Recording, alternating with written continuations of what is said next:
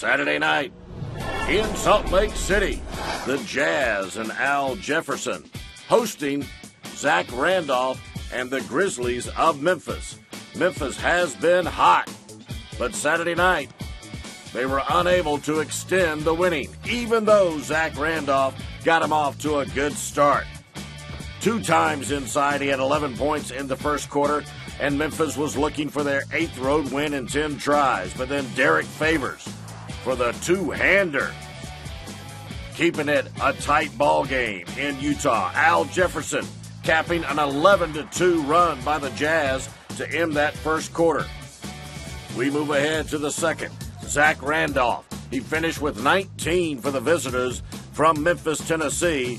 Utah and Memphis tied at 42. Final minute of the first half. Bottom for Jared Bayless. He had 24 points. At half, Memphis had a 5-point lead. Hot Rod Hundley, the all-time favorite, former voice of the Utah Jazz, in attendance. On the move, Paul Millsap, giving Utah a 2-point lead.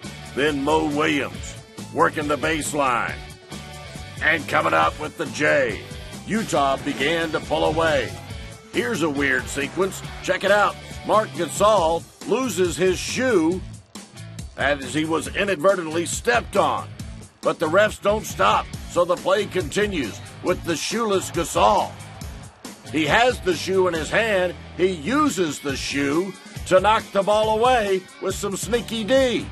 Not too sure about that. Mike Conley with the steal and the easy 2 as Memphis got within 2 of Utah. Later, though, Derek Favors, wheels and deals for the home team in Salt Lake City to give them a 4-point advantage.